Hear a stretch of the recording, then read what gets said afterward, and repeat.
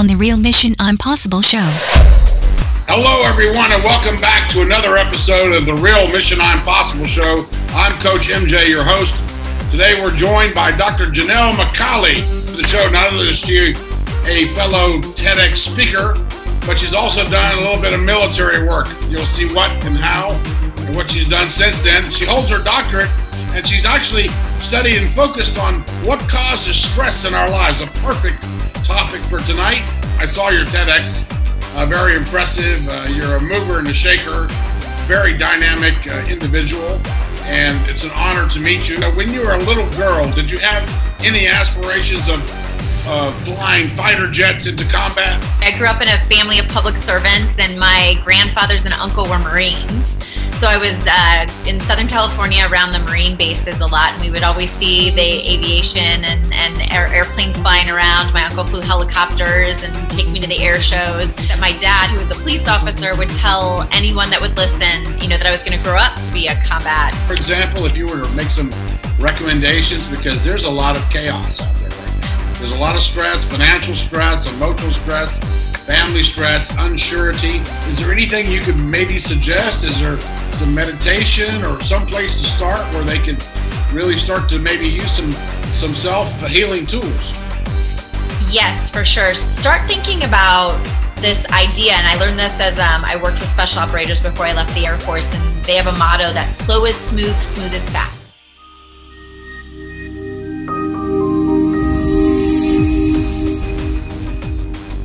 Hello, everyone, and welcome back to another episode of the Real Mission Impossible show. I'm Coach MJ, your host. Today, we're joined by Dr. Jannell MacAuley. You're going to find out why we've invited her onto the show. Not only is she a fellow TEDx speaker, but she's also done a little bit of military work. You'll see what and how and what she's done since then. She holds her doctorate, and she's actually studied and focused on what causes stress in our lives. A perfect topic for tonight. I'd like to welcome Dr. Jannell MacAuley. Thank you so much for joining us here. Thank you so much for having me, Coach MJ. I'm excited to be on your podcast. I'm really excited. I mean, I saw your TEDx. Very impressive. You're a mover and a shaker, very dynamic individual, and it's an honor to meet you. I'd like to start by saying that when you were a little girl, did you have any aspirations of flying fighter jets into combat? It's an interesting story. I grew up in a family of public servants, and my grandfathers and uncle were Marines. So I was in Southern California around the Marine bases a lot, and we would always see the aviation and airplanes flying around. My uncle flew helicopters and take me to the air shows. And that combined with the fact that my dad, who was a police officer, would tell anyone that would listen, that I was going to grow up to be a combat pilot or a submarine warfare commander, so those thoughts and that messaging was kind of just put into my head at a very young age. And, I never really thought I could do any of those things, which was kind of unique and different, especially being, a young woman in the 80s when we couldn't, women weren't doing those kinds of things. I distinctly even remember, watching Top Gun at the time and looking at my dad and saying, "Dad, how come the girls didn't get to fly the planes?"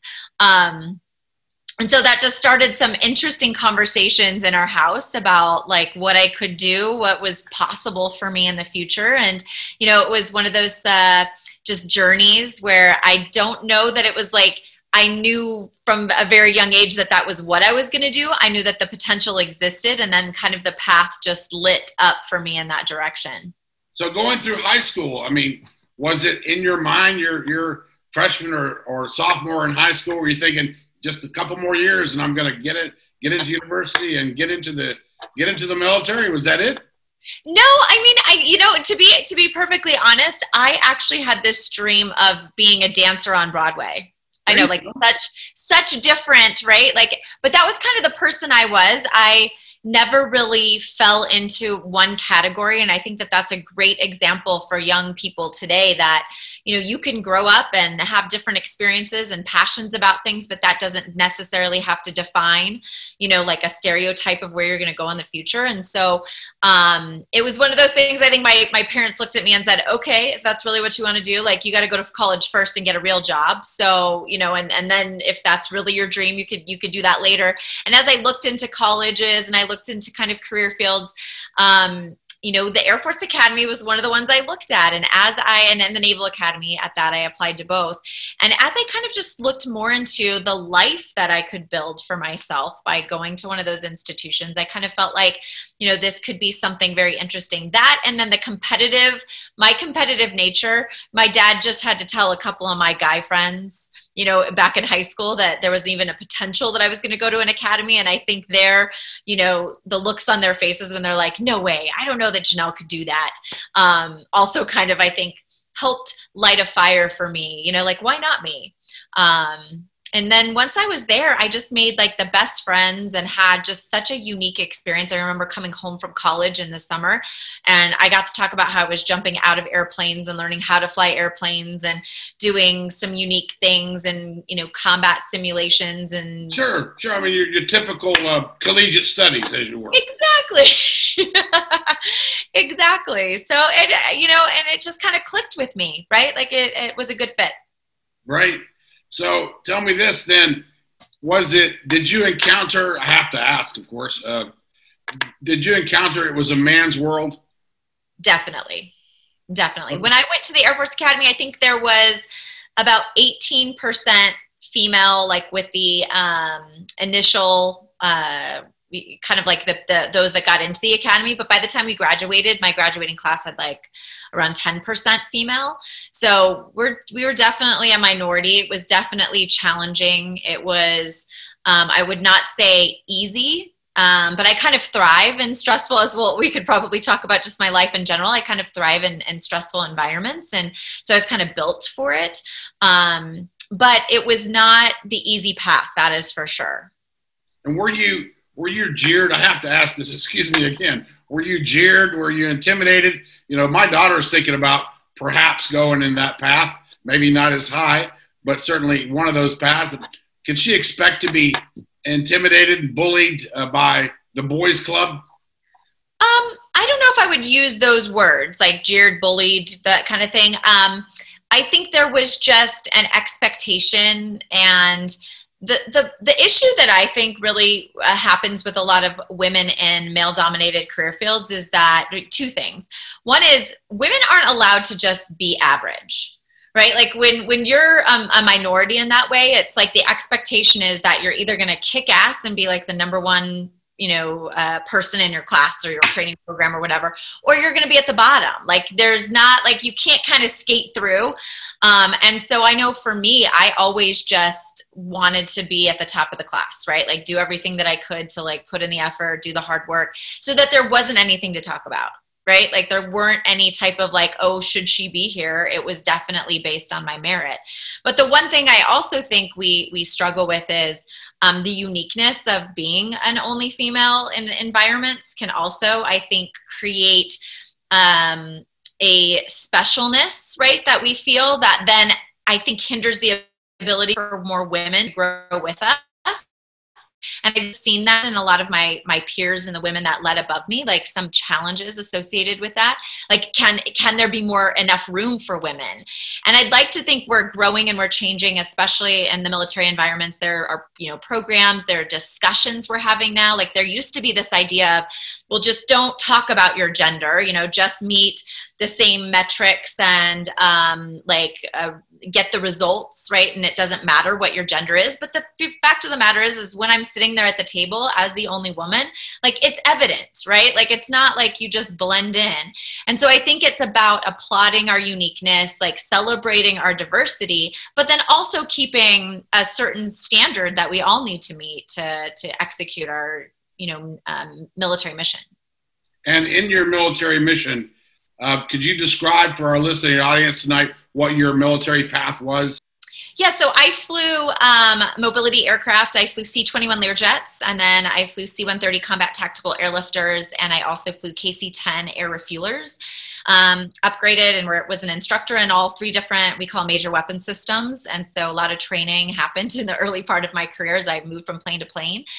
Following that, I was able to lead teams. I commanded a few units, culminating in a squadron command that I had where I led a joint team, which had Army, Air Force, Marine, or Army, Air Force, Navy, and civilians. And so we ran two different airfields. And around the same time, I had just finished my PhD research. And so I kind of became known for really instituting the first human performance-based leadership initiatives as a military leader. And so we practiced mindfulness. We built a human performance center. We just did things a little differently in our unit. And, it was not as celebrated and rewarded in the moment, but looking back, right, everyone can kind of see now. We collected some data. We won a bunch of awards, like the benefits that came for kind of focusing on your people in a different way. So in the civilian world, we know that leadership is a different whole set of values and practices, simply because we believe that looking at the military, and military is an authoritative rank and file leadership. So if you're commanding a group or a platoon or a squadron or a battalion, they have to do what you order them to do because that's their job. And it's yes sir, no ma'am, 3 bags full. Exactly. When you come out, though, there's this new thing, the last 25 years, which, our moms all knew about. It's called emotional intelligence. And, when you combine that with leadership and then your secret weapon, mindfulness, going back 7,000 years to Sanskrit and Indian wisdom and all that, combining that to be here now, that's an amazing transformation in the military. Absolutely. It was definitely met with a lot of skepticism. I'm not going to lie. I was called bold or unconventional in my leadership style. Oh, you already a trouble. I was, and the interesting thing, MJ, and you might be able to appreciate this as well. When you think about leadership, you're right. In the military, it is all about like, I have a rank on my shoulder and you have to listen to me because of the positional authority I've been given. However, as we both know, right, trust is really what leadership is about, right? And it's not just about creating followers, it's creating leaders underneath you, right? Like building more leaders. And I think we say the right rhetoric around that in the military, but really we do have this hierarchical and organizational structure that's more conducive to that authoritative leadership. And so what I think I was trying to do is take it in the sense of it's more about being an organic leader. Like, how can I build the trust that I need to be innovative, to have creative visions, to think strategically?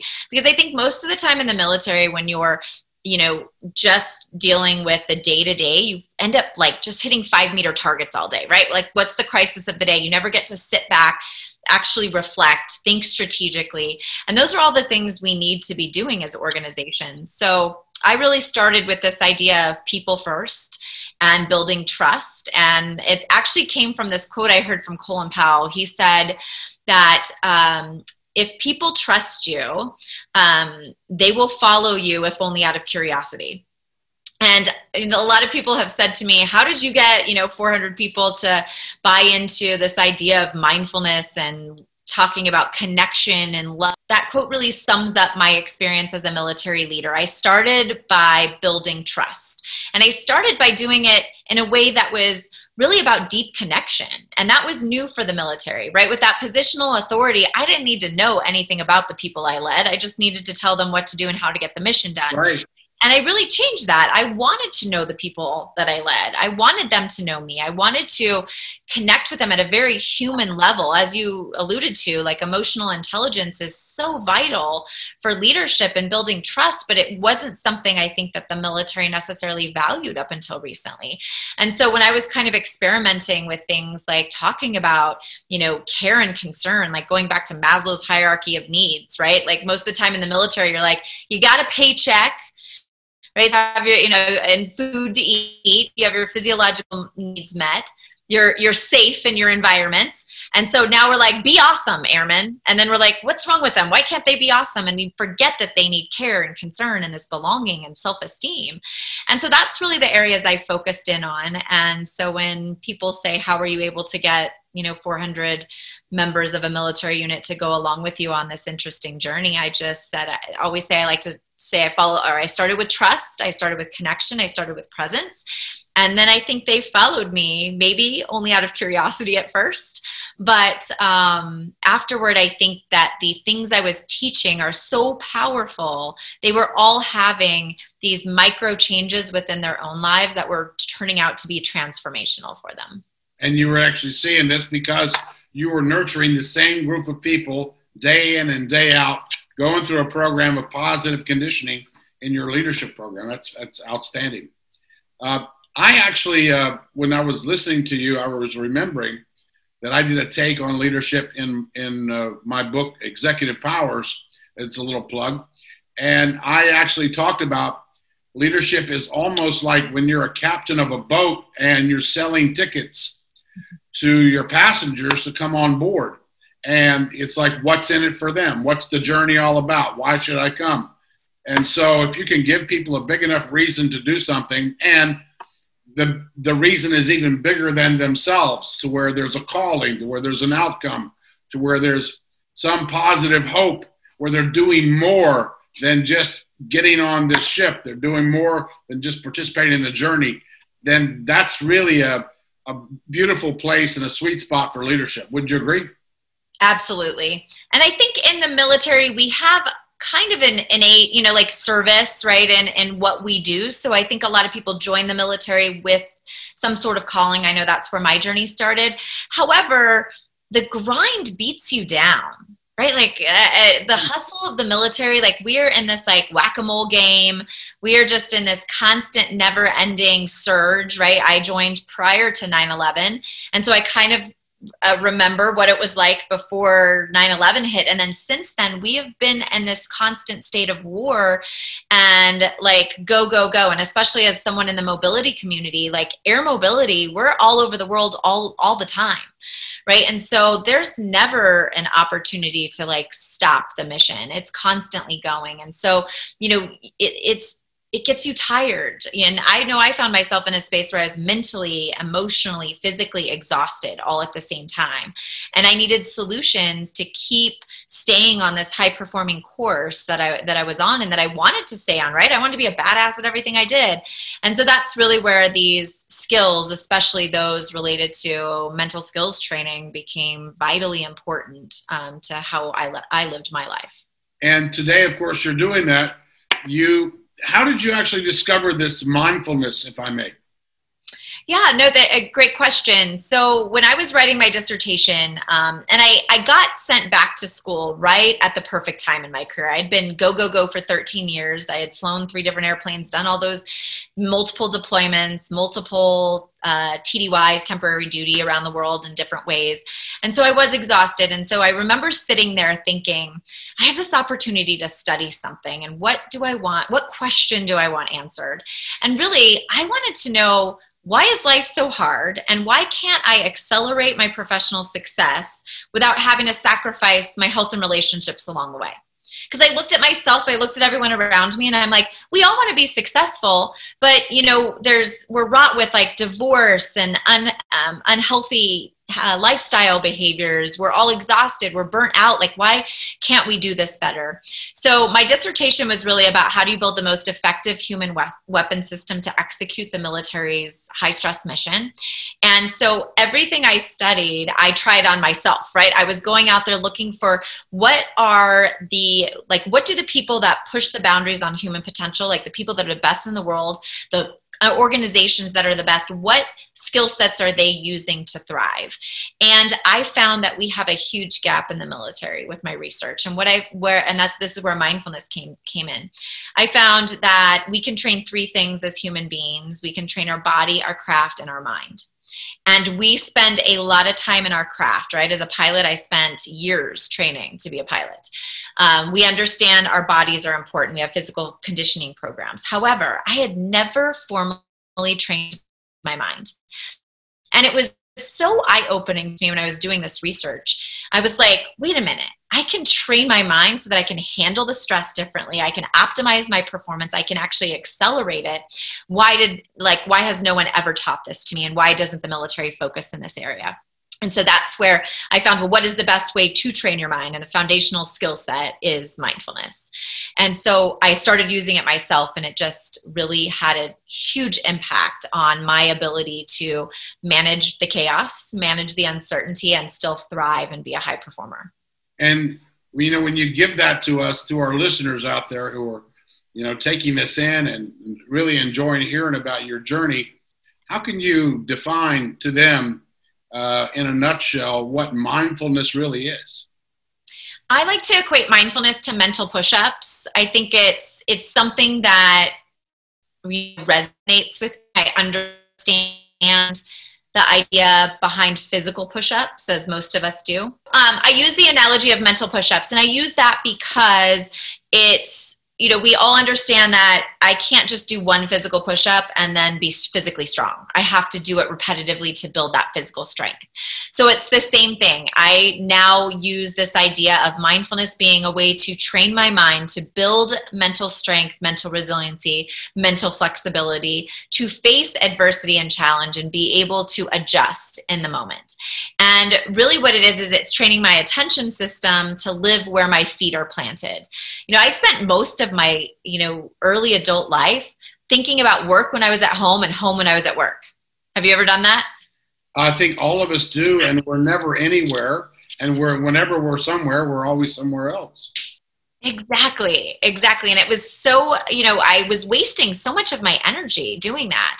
And so it was when I started practicing mindfulness, started strengthening my attention system to live more on what I would call like the play button of your mind, right? Instead of thinking and fast forward and rewind and this mental time travel that we do, just living more in the moment. And so really that's how I equate and teach mental mindfulness is really as mental push-ups to build that mental strength in your attention system. And do you start, for example, if you were to make some recommendations, because there's a lot of chaos out there right now, and there's a lot of people who are, in all due respect, they're losing it. There's a lot of stress, financial stress, emotional stress, family stress, unsurety. It's the who moved my cheese moment in the world, and particularly now with the climate that we have going on in this country. Is there anything you could maybe suggest? Is there some meditation or some place to start where they can really start to maybe use some self-healing tools? Yes, for sure. So the way I really like to kind of teach people about what mindfulness is and how to integrate it into their everyday life is, start thinking about this idea. And I learned this as I worked with special operators before I left the Air Force, and they have a motto that slow is smooth, smooth is fast. Right? But we're in this culture, and I call it like a competitive stress culture, where it's almost like we measure our value in society based on how busy or stressed out we are. And it's about flipping the narrative around that and saying, actually, there is value in solitude. There is value in stopping and slowing down a little bit. And it takes a little bit of internal messaging with yourself to get around that, because our cultural norms are so strong in that way. But that's the first thing you need to do, like really evaluate your life and figure out like where are your priorities and where can you create space for yourself to slow down a little bit. And then with that slowing down, that's really where you can tap into your breath to really learn how to practice those mental push-ups. And I just tell people to start with a minute, right? If I tell you to like start with like, you got to sit on a cushion for 20 minutes a day, cross-leg, and people are going to freak out, right? That's hard. I freaked out when I first thought that's what meditation. I did it. It was no problem at all. I just couldn't get up. That happens to some people too. Yeah.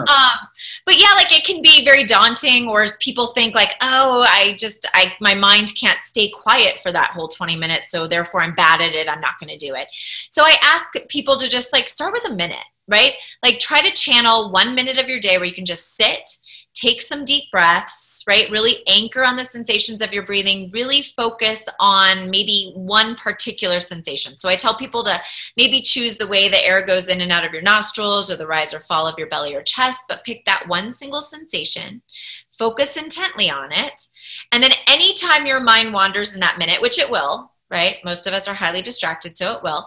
As it wanders, and I like to think of your attention system like a flashlight, right? It can be focused at whatever's in front of you, or it can be focused internally, right? Thoughts, feelings, and emotions. So we want our flashlight externally. So we're focusing on our breath. As it starts to turn internally, as we think and get distracted, I want you to flip it back out, refocus on your breath. And every time you get distracted and you refocus, that is a mental push-up, right? You're strengthening that attention system and flashlight to stay in the moment. And so start with a minute, right? Start someplace easy and then gradually start to kind of build. And what I've actually found in my life is that if I sit for 20 minutes in the morning and practice mindfulness, I'm great, but I'm so high stress by about like 2 or 3 o'clock, I kind of my anxiety starts amping up again. So I do a little bit in the morning, and then I do more mindful minutes throughout my day to kind of cultivate mindful awareness for a longer period of time. And I also find many people find it, getting out in nature. You don't have to just going for a walk can be a way to practice mindfulness. Choosing one of your favorite activities, like I love skiing. I happen to live in the mountains of Utah, so I do that a couple times a week during the winter. And sometimes it's just about getting on the mountain for just an hour, right? Doing a couple runs, like breathing in the fresh air, taking in the oxygen. That is my mindfulness and my mental exercise. So we all have activities we love. And it's about tapping into those more and then creating that space in your life to just slow down a little bit. And the science behind it, so I'll geek out on you for the science. So the science of distraction is that we spend half of our waking moments not paying attention to what's going on in front of us. So if you think you're being productive, right? Like we've all read a page in a book and then you get to the bottom and you're like, I don't remember what I read. So that's mind wandering. It's an unintentional way for our brain to time travel. And it usually takes us to places we don't want to go. Unhappy places is unfortunately what usually happens. And so when you think about that at face value, half your day, you're not paying attention.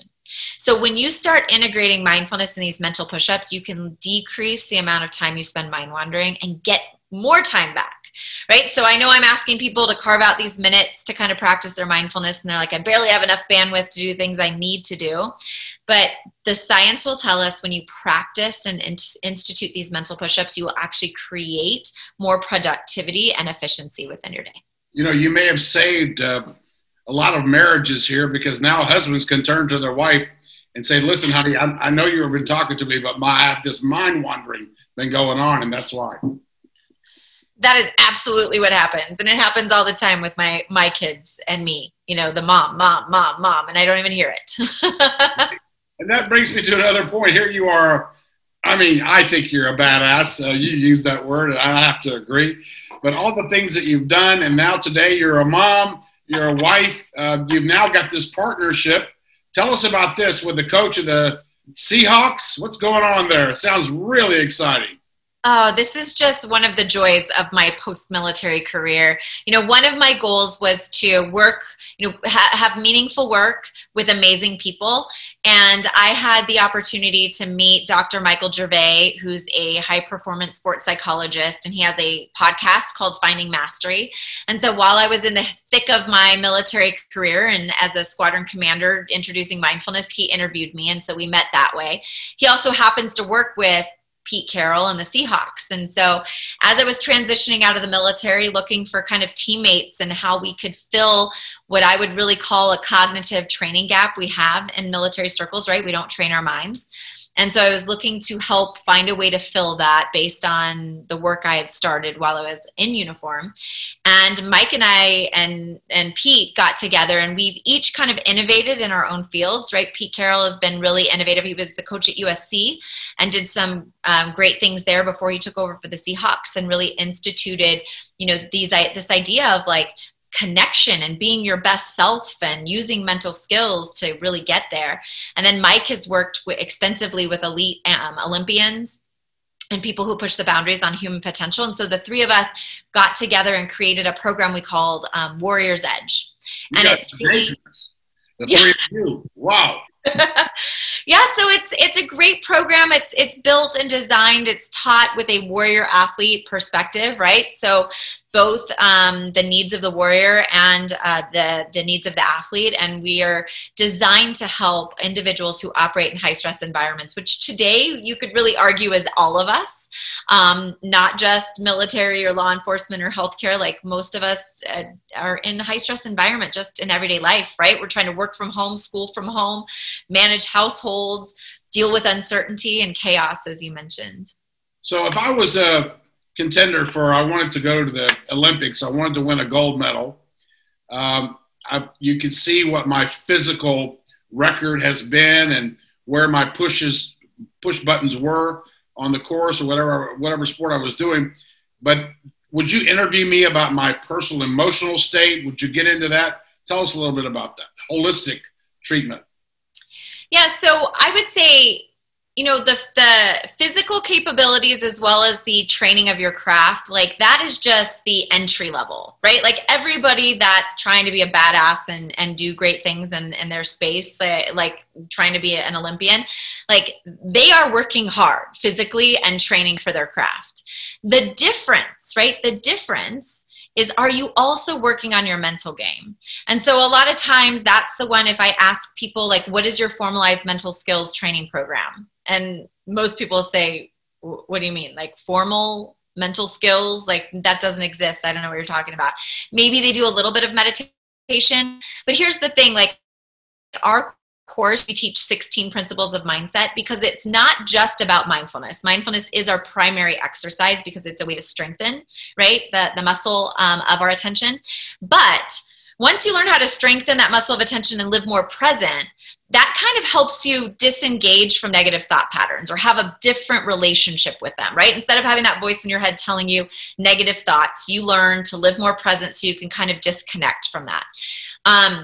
The second layer, though, is layering on top like the right thoughts to have, right? Because you can have all the skills in the world, but if you can't execute in the 7th game of the World Series, right? It's like you don't have the skills at all. If I can't fly my plane in a combat zone when I'm getting shot at in a thunderstorm and losing engines, right? Like that's when it matters. And it's mental skills that enable you to do those things in those environments.